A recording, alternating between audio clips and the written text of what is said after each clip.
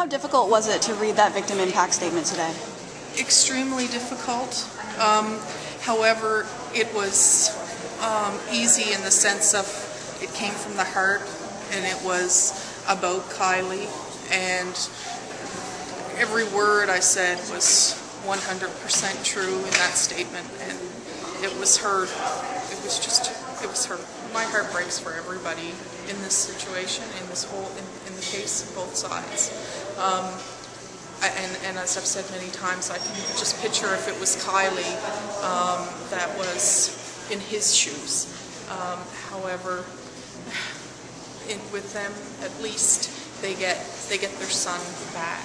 He will come home at some point, and he will go on and get married and have kids. And we'll never have any of that with Kylie. I truly hope at some point, whether it's years down the road, that maybe he'll be able to really comprehend at 19 or 20. I don't think he really understands what he's taking away.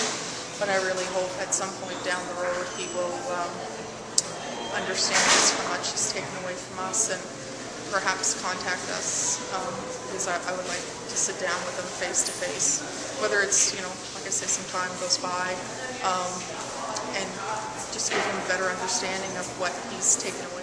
It's good to have this part of it behind us, but we'll live forever without Kylie, so it's never really going to be over for us or for us.